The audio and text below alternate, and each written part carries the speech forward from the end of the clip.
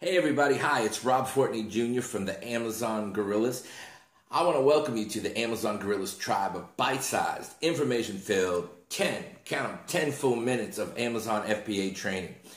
Today I'm going to share 2 of the 15 specific attributes that the Gorillaz tribe members have found that product champions all have in common, or at least most of them do. The Gorillaz tribe created a simple scorecard with 15 attributes that helps us quickly decide if a product deserves more investigation.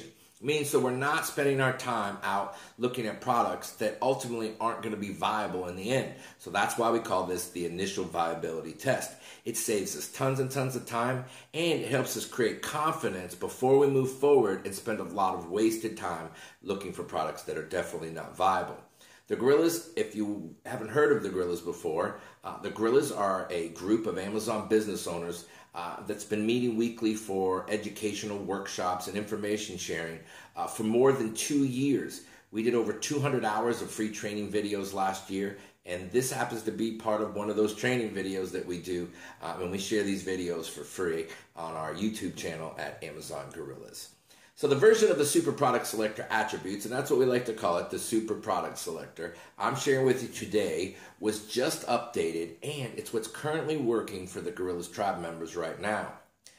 These 2 attributes that I'm going to share with you today are part of what we think of the 15 are the most meaningful characteristics of product champions, and we found them to increase our odds of success and to reduce the risk that we take dramatically. And that's what we're all looking to do, which is to have the least amount of risk and have the most possibility of success.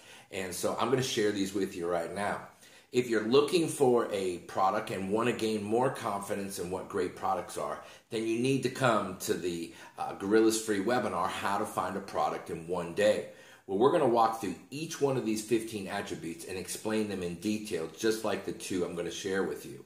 Plus, I'm going to give you this entire Super Product Selector scorecard that you can have a copy yourself so you can score your own products when you're sitting at your desk and you're trying to put together what attributes actually matter. So what's happened to most of us is that we're looking at a lot of different products, and we look at sales, we look at the volume, we look at how many reviews they have, the size. Well, what do all of those things matter if we don't have some way to evaluate it? So that's what this scorecard's going to give you today. It's going to give you a couple of the things that you look for so that before you go call sourcing agents, before you go call and get on a phone or send an email to someone in China, you need to know whether you're wasting your time. If this product's not viable, there's no sense in finding that out later down the road. So what this scorecard's going to do is allow you to get there quicker. So hey, if you want to watch us walk through all 15 attributes in detail, plus we're going to give you the entire Gorillaz tribe members strategy that we're using right now to be successful with. So hey, if you see the registration box, it's here, there, or somewhere here,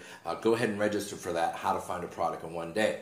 So let's get to it. Here's the IVT scorecard, 2 of those attributes that we think are ultra important when you're deciding to pick a product. So we don't want to swim with sharks. We want to avoid picking super competitive products where you have to be in the top 10% to be successful. Now, what I call those are products that they have super competitive amount of people trying to compete for that first page, the second page, even the third page.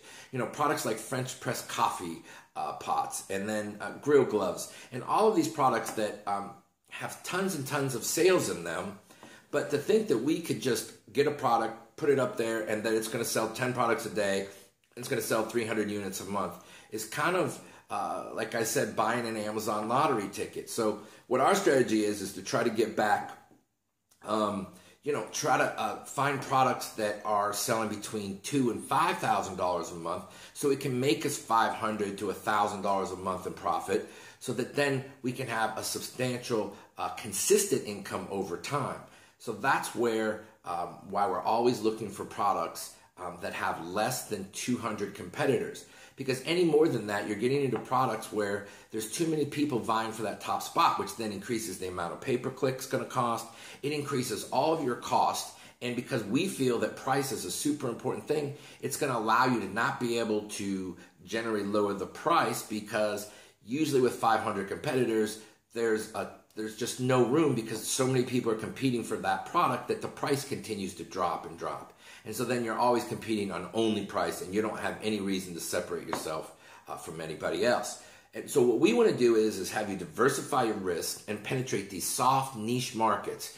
And if you can sell multiple products in different niches, or maybe even the same niche if they're not very competitive, and look for products that have lower sales volume and lower amounts of competition.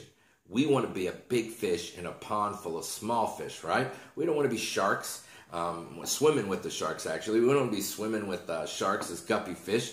So what we want to do is we want to be the small guy, but who's really good at what we do. We want to have great listings. We want to have amazing pictures. So we talk about those things in the webinar that we're going to do.